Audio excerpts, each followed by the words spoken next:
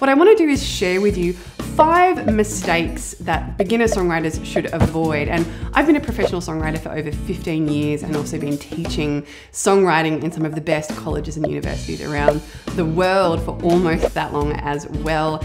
And I wanted to share in this video just 5 really practical and actionable things that if I had known at the beginning of my songwriting life, I would have started my songwriting journey at a much higher level, and I think I would have been writing better songs faster. And our aim and mission with this channel is to really share those insights with you that we've learned over our careers and our experience so that you as songwriters can just write better songs and write them faster. So let's dive in. As a brief intro here, I've picked 5 things, and there's so many things that we could talk about, but what I really wanted to do is pick 5 things that are specific and actionable and tangible, that if you employ them in the next 10 minutes, your songs can actually get better today. So the first 3 are very musical, they're very songwritery. It's not kind of abstract stuff. It's really practical, usable stuff. And the last 2 are really about habits, and they're really important habits to understand sooner than later, because the sooner you internalize them, the more quickly you will write better songs and more of them every single year. So the first mistake to avoid as a beginner songwriter is a lyric writing tip. And gosh, there are just so many things I could talk about with lyric writing, and we have lots of other videos. I'll pop a playlist up there that you can jump to if you want more lyric writing stuff. So the mistake to avoid here is mixing up pronouns inside the lyrics of your songs. And what do I mean by that? What I mean by that is when you sit down to write a song and you are writing from a particular perspective, so there's someone singing the song and maybe there's another character in the song who you are singing to or about, or you are singing this song for them. Often what I see is songwriters will start by referring to that other character as he or she, and then switching the pronoun. So I don't mean switching she for he. What I mean is switching she for you, or the other way around. We start talking directly to someone. I am talking to you, and then suddenly we switch, and suddenly the songwriter is talking about that very same person, not as you, but as he or she. And it's one of these things that makes sense in the mind of a songwriter, particularly at the beginning. We sort of think like cinematographers. We're moving the camera lens in and out, and it makes sense to us as we move the camera lens in to become more intimate or intense in a song, that we start saying you rather than he or she. But for a listener, it's actually really, really confusing. So I want to give you a demonstration very quickly on the guitar of a little song I've just written as a kind of demonstration of this for you, to show the kind of habit or the mistake that is so easy to make, what we can do to transform it, and you'll really witness how that transformation improves the experience and the connection you have to the song. She opens a window, lights a candle, and whispers his name. Will you ever be happy again?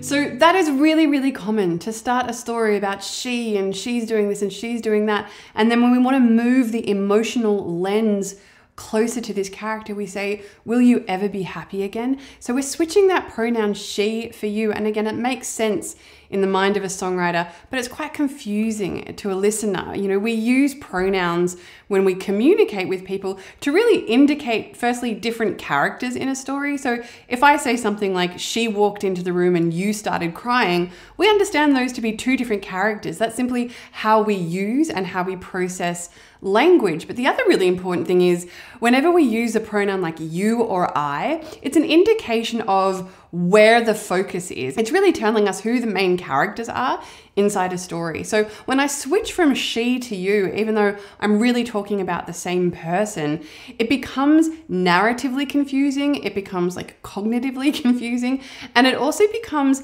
emotionally confusing for a listener. And these sorts of things register at often a pretty subconscious level, but when we clarify things and make those pronouns consistent, the subconscious and the conscious reception of a listener all becomes extremely direct and extremely clear. So let me sing that for you again, where I simply change all the she's to you's, and you'll hear how everything becomes so much more clear and consistent, and that you really are just inside the song. You're not trying to like perspective switch, which draws us out of the song. So let's take a listen to that. You open the window, light a candle, and whisper his name. Will you ever be happy again?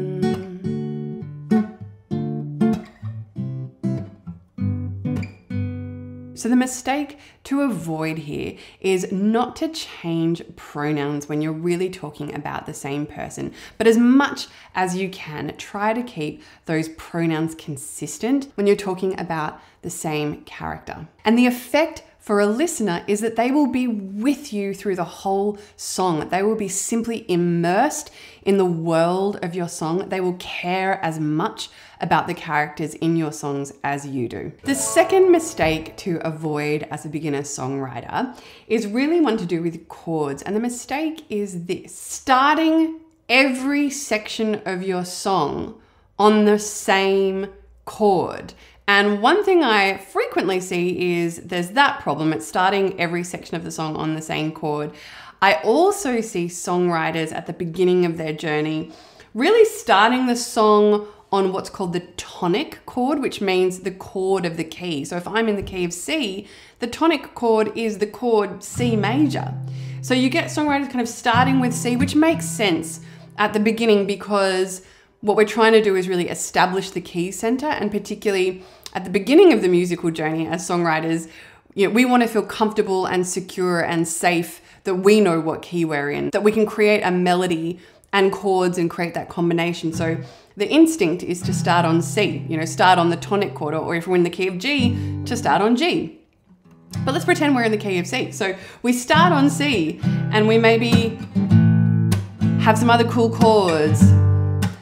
Yep. Yeah, and we've got this nice little C progression.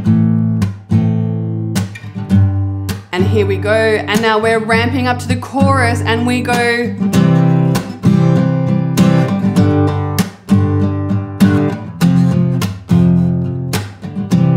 So our verse started on C, our chorus started on C. I deliberately, played a slightly different progression in the two sections. But the problem here is that when we start every single section on the tonic chord, on that home chord, the ear of a listener has a lot more difficulty hearing the contrast between the sections, because the tonic chord, that home chord inside a key, it's not equally weighted as the other chords. It has a lot more weight. It has a lot more importance. It has a lot more stability as well. It really feels like the most resolved chord. And so when every section is starting the same way and starting from this point of being very resolved, being very grounded, the story of the song doesn't really go anywhere. It's like starting every sentence with the same word. The story doesn't progress. It doesn't have a dance. It doesn't have a flow. So the thing to do instead of starting every section with that home chord is to really deliberately change it up, to look inside your song, even maybe after you've written it, to go, have I done that?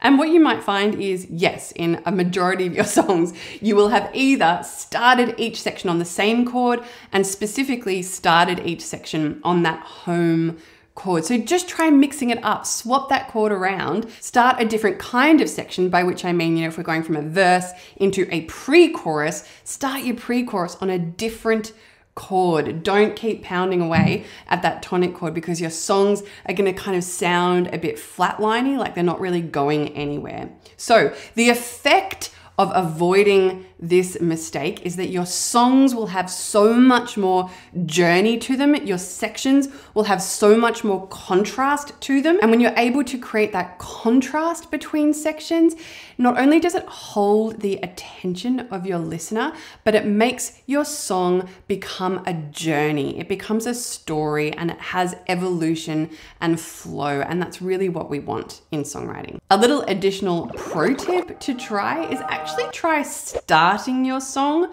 not on the home chord. So if I'm in the key of C,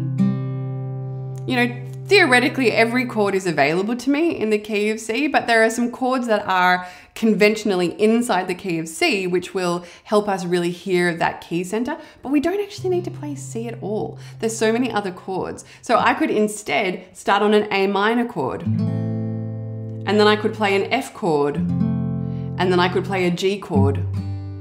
So let's even hear that I'm playing A minor,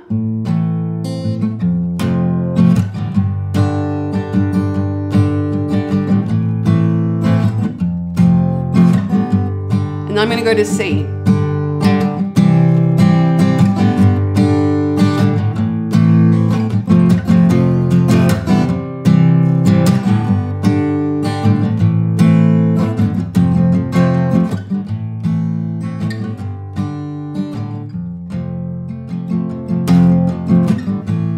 So you can really hear that by actually avoiding the C chord altogether, when it comes in, it's actually really dramatic, and you feel that there is actually a musical journey and a musical story, even in the absence of lyrics. So those kinds of little chord choices, those simple fixes, can make a dramatic difference to your song form and your songwriting. The third mistake to avoid is something that I hear all the time when I'm giving feedback to songwriters in our songwriting groups or in the songwriter community that we run, and there are links in the show notes if you're interested in any of those things. But the mistake is this: a lot of songwriters, when it comes to melody, are very focused on pitch and lyrics and forget to pay attention to phrasing. And the mistake I see all the time is that songwriters will start every melodic phrase on the first beat of the bar. So let me give you a demonstration of what that sounds like. I'll go back to that first little song example I played for you, and I'll sort of sing to you what I mean and then sing you a variation of that where we actually create contrast with the melodic phrasing. And by melodic phrasing, I'm really here talking about where we start the melody inside the bar. So this is what I hear a lot in beginner songwriters. I hear this. You open a window, light a candle, whisper his name. Will you ever be happy again? What you could hear there, hopefully, is that every single line of lyric is coming in on that downbeat. We have a little anticipation at the beginning, but the first strong word or syllable comes in on that downbeat here. So we go, you open a window, light a candle, whisper his name. And then we go into this kind of second little half of this. And again, will you ever be happy again? So there's this tendency to want to fill all the space and to attach your melodic phrases to where the chords come in. But melody and chords, again, it's a dance between them, and it's really the interaction and the breath and the movement and the ways in which they are not doing exactly the same thing at the same time, where we get a lot of the energy and interest in melody. So let me sing it again for you, and particularly notice how even though I'm going to start the same, the phrases that come after it are all going to start not on that strong downbeat. They're going to have more air and more space. And certainly when it comes to this kind of line, will you ever be happy again? Again, I'm going to very, very consciously and deliberately leave a little bit of space before I come in. And you're going to hear that the whole melody, the whole song, and all the emotion in it suddenly starts to dance. You open a window, light a candle, whisper his name. Will you ever be happy again?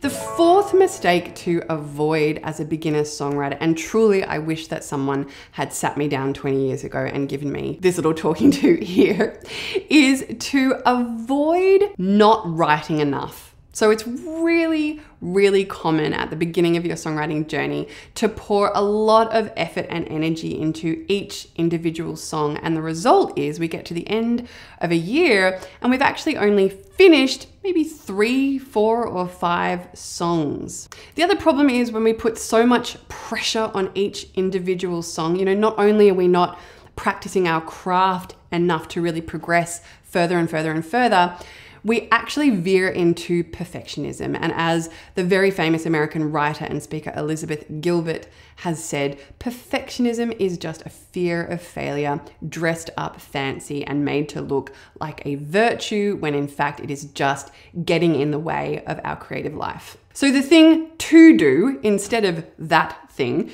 is to simply write more. Give yourself the explicit intention to write 10 to 20 songs per year and give yourself permission to understand that amongst those 20 songs, 70% of them are going to be stunningly mediocre.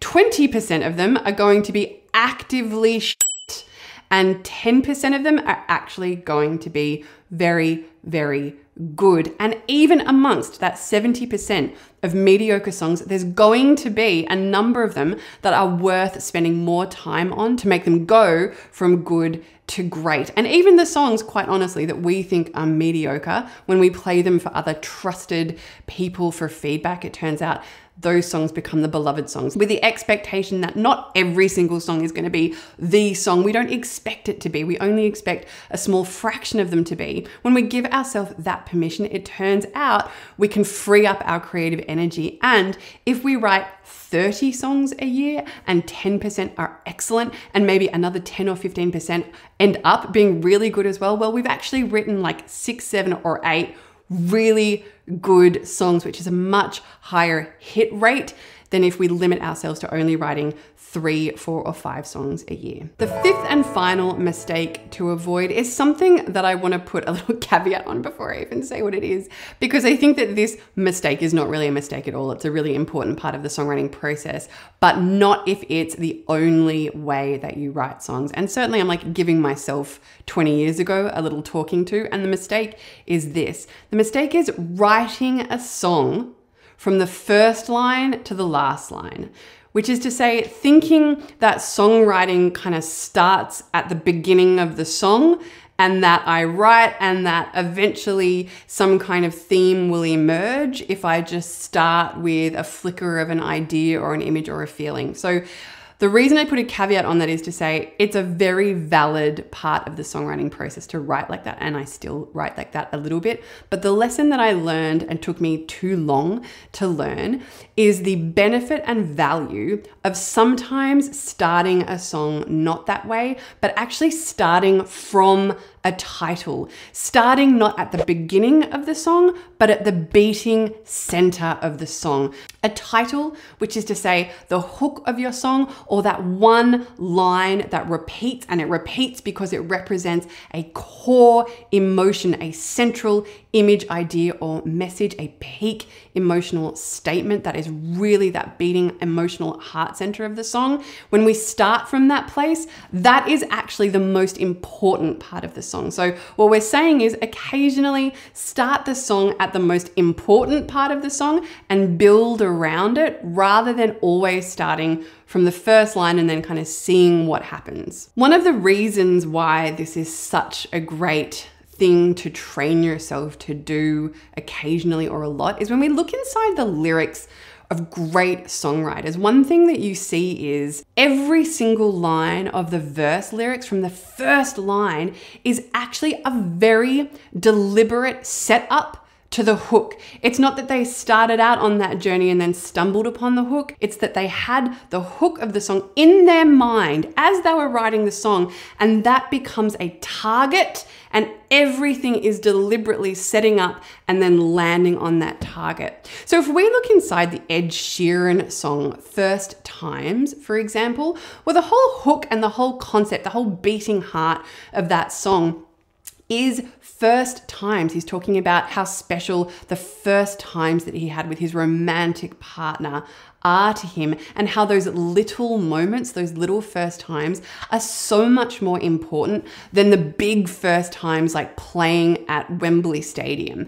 So when we understand that Ed Sheeran knows where he's going, we can look at the first line of that song. I thought it'd feel different playing Wembley, 80,000 singing with me. He's deliberately describing a first time. It's the first time he played an enormous stadium concert, and he's setting up that concept so that when he gets to the chorus and we hear how important the first times with his partner are compared to those first times, everything is connected. He is setting up that shot so deliberately and so clearly, and it means when that hook comes around, it sinks into us so much more profoundly and so much more deeply. It really feels like the resolution to a tension that has been built, but we can't build that tension unless we know where we're going. So my call to action to you as songwriters is to occasionally or a lot practice starting with a title,